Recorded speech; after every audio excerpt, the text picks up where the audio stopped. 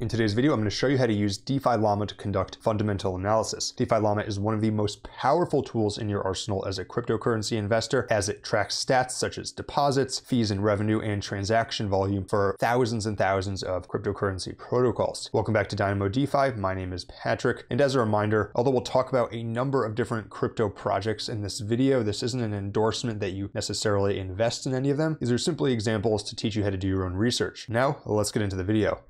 To start, you're going to go to the website DefiLlama.com and your dashboard will look something like this. And as you can see, there's a ton of different tabs here, thousands and thousands of different protocols, dozens of filters and toggles. And I'll go through what I consider to be the most important ones in this video, but to go through everything would truthfully take hours. So we're just going to go through the highlights, but this should give you the 80-20 of actually getting value from the protocol. All right, so to start, let's get a quick overview of the website and which sections we'll be looking at.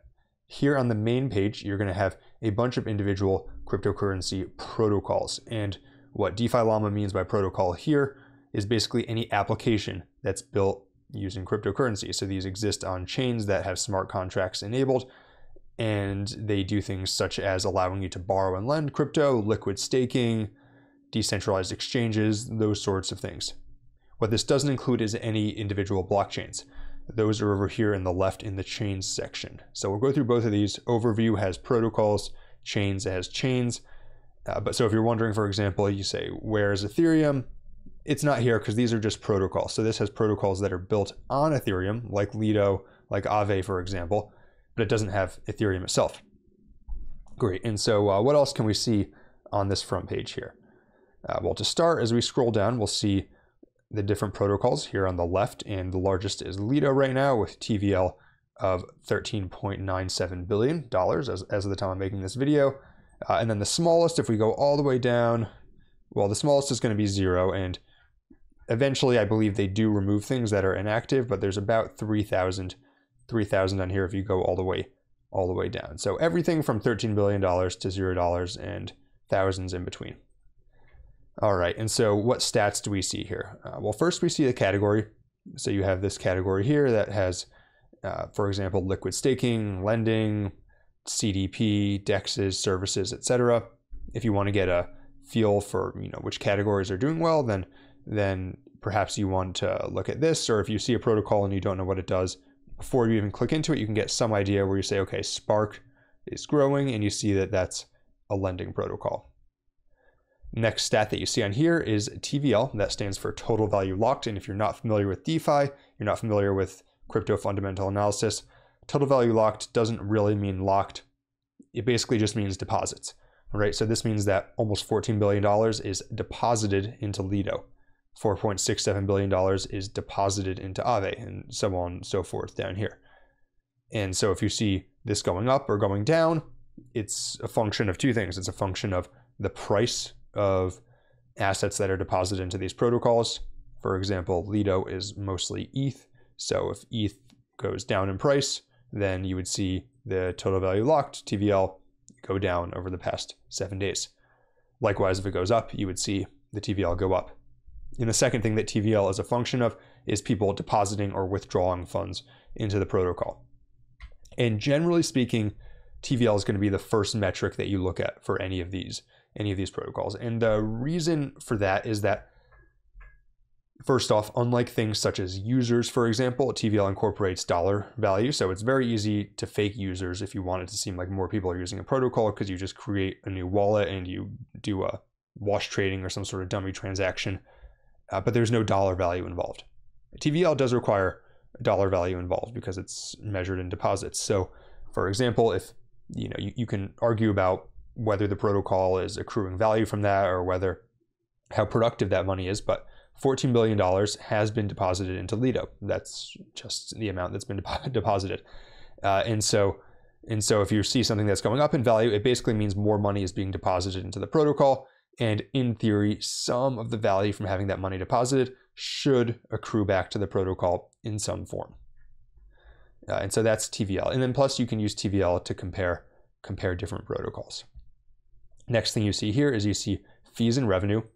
And we'll talk about the difference between those in a second, but this is basically what people are spending to use the protocol.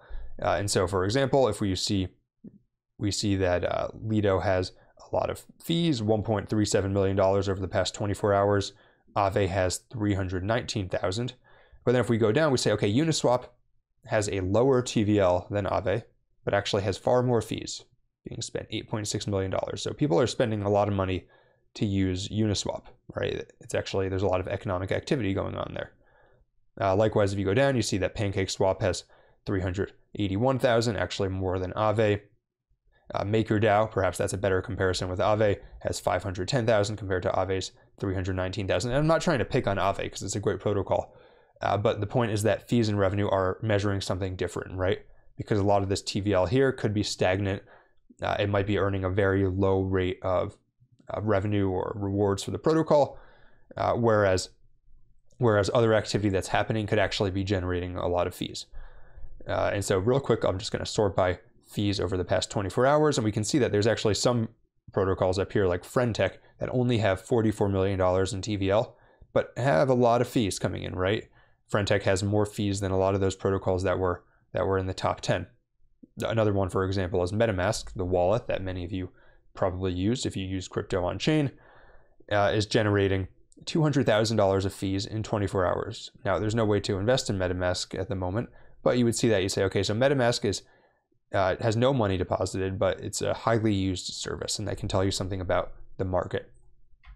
We'll sort back by TVL now. And then the next stat on here is going to be revenue. And the difference between fees and revenue is that fees are basically from the perspective of the user, and revenue is from the perspective of the protocol.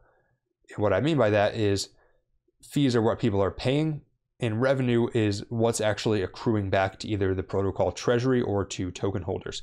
And the most obvious example of this is Uniswap. People are paying a ton of fees, but those fees are going to liquidity providers. They're not actually going to token holders. Whereas MakerDAO, for example, people are paying a lot of fees. All of those fees are accruing to the treasury or token holders. And if you sort by this right now, you'd see over the last 24 hours, for example, MakerDAO is number 1, MetaMask is number 2, Friendtech is number 3, and then you have Lido. And even though Lido is the number 1 in TVL by far, it's actually number 4 by revenue over the past 24 hours. And so that can kind of give you an idea of how productive the TVL is on these different protocols.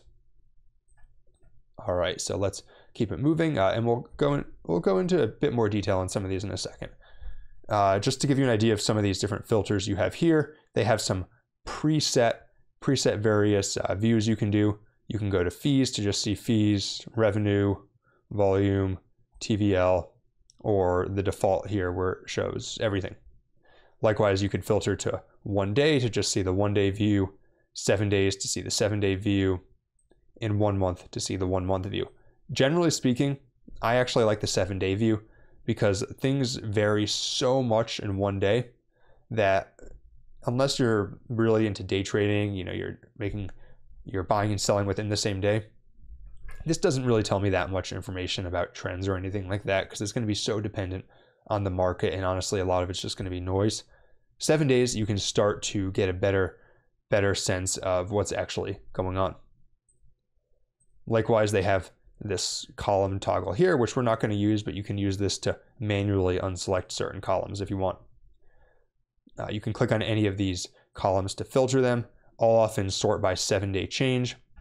The problem that you'll notice when you do this is that the ones that grow the most are ones that are small, right? This one grew by, I can't even see, 1,000,000%, something like that, but it's only 24,000 even after growing. So it basically grew from a penny, it grew from nothing. So that's not really telling us that much information. So what I'll do is I'll usually filter TVL range to be, say, something like $10 million. And sometimes I'll even go higher, I'll go 50 million, 100 million. And we say, okay, so this one grew by 600%, but it's actually a non-trivial dollar amount. Trader Joe grew by 36%, and it's a non-trivial dollar amount. It's $78 million now. And so usually if I'm going to sort by change, I'll use this TVL filter. All right, sweet. So let's go back to total TVL, and we're going to dive in a little more into one of these protocols. I'm going to do MakerDAO simply because it's generating the most fees and revenue, and it's been in the news recently. And when you click into it, you see this protocol view that looks something like this. And the cool thing here is they have this chart where you can overlay all sorts of different stats, all sorts of different fundamental analysis for the protocol. And so if you took nothing else away from this video, just know you can look up a protocol here and you can find various pieces of information about how the protocol is doing on a fundamental level overlaid here on this chart. You can include the price, for example. So we could say, okay, the price has been trending up recently. TVL has been trending down. That doesn't necessarily mean that the price is wrong, but you have to dive a little deeper because you'd say, okay, these are moving in opposite directions. You can add in revenue here. So we'll do that. And now we say, oh, okay, this is probably why price is trending up, right?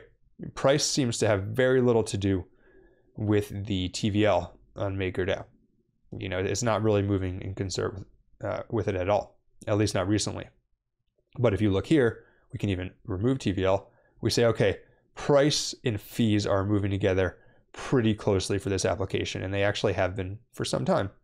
So I'd say, okay, if I'm measuring MakerDAO's performance, I probably want to look at fees because those seem to be pretty correlated with token price. Now you can also pull in some other stats. So for example, perhaps you want to pull in the treasury balance. You say, okay, look, their treasury probably includes a lot of Maker tokens, so that's why it's moving with it. But we say, okay, their treasury has been trending up as well. You can pull in the number of developers. Generally speaking, I don't find the number of developers to be that helpful, but it could be an important stat to supplement. Sometimes, for example, especially if you saw a major outlier, a protocol that suddenly gained more developers, that could be a good sign they were doing something. Again, developer commits is going to be similar. I'd take it with a grain of salt because different people might commit at different rates, but maybe something that you want to incorporate to get a full view of what's happening with the protocol. And there's some other stats here as well that you, again, can incorporate. And then another useful thing here is you can actually view the audits. So they're not a guarantee of security, but you can click on yes, and then you can get links to the protocol's audits. This is going to be especially important for smaller protocols. And then you can get a link to the official website and the official Twitter. And I like to use this a lot just because there's so many scam websites out there that if I want to go to the official MakerDAO website, I'll just go to DefiLlama and I'll click on the website here. If I want to go to the MakerDAO Twitter, I'll go to the DefiLlama and then I'll click on this Twitter thing. And I know that that's going to be the correct non-scam Twitter. And that's the protocol page. Again, super helpful. Highly recommend using it. Next part that you might look at here on DefiLlama is the chains section. So the chains section here is going to be similar, but it's going to be specifically for chains. And so the stats that you see are going to be slightly different because a lot of stats that are relevant for protocols aren't necessarily relevant for chains and vice versa. And you can see here for Ethereum, for example, you have the number of protocols, you have the number of active users, you have the change, and that's the change in TVL, even though it doesn't say. You have the TVL, you have the number of stablecoins on the chain, and then you have the volume of DEXs on the chain, and then fees as well. Yeah, and so you can, again, toggle any of these off. There's some settings, for example, to group layer 2s with Ethereum and other chains, but this is basically just going to give you a high-level overview of where different chains stack up on different stats. And so, for example, we see the top chains by TVL are Ethereum, Tron, BSC, Arbitrum, Polygon. But if we sort by volume on DEXs, it's Ethereum, BSC, Arbitrum, Polygon, zkSync, Era, and then Solana. So we can see that some of these chains like Tron have a lot of money sitting on there, but they don't have as much actual activity going on. Vice versa, if we look at stablecoins, we see that actually there's a massive amount of stablecoins on Tron and Ethereum, of course, but we see that this chain has more stablecoins than you would expect. And then this is the chain page. You can click into any of them, and it's not going to have the same stats again as the protocols, but it still has some useful things. So we can look at the TVL as well as DEX volume over time on Ethereum. We can look at the fees being paid on that network. So obviously these were much higher back during crypto bull run. You can look at the number of transactions on the network. So that's pretty interesting, right? Because even though those definitely peaked back in 2021, we can see that those have actually gone down far less than TVL did. So that's interesting. And we can see that transactions didn't reach as high when the TVL and price were high, were at an all-time high. They actually were higher in this initial peak in 2021. And so definitely recommend using this for the protocol. When you click into it, you can also see a list of protocols that are on the chain.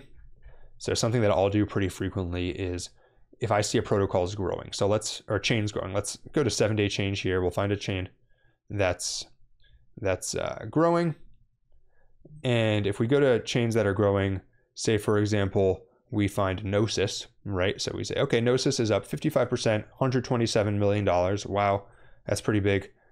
Click into it and we say, okay, what's driving the change? And now we see the protocols on Gnosis, and we would see pretty quickly that this new SDI protocol, which was just deployed on Gnosis, is driving a lot of this change. It accrued $34 million in less than a week. And so that's where you can very quickly drill down to which protocols are actually moving the needle on different chains. And honestly, this is most of what you need on DefiLlama. A couple other useful features that I'm going to go through. They have a treasury tab here, so you can look up protocols and find what their treasury is. You can also break down exactly how many stable coins, BTC and ETH, are in the treasury versus their own tokens. And then another page that I like to use a lot is this recent tab. This shows you all of the newly listed protocols on DefiLlama. A lot of these are going to be small. A lot of these are going to be rug pulls. A lot of them just won't work out.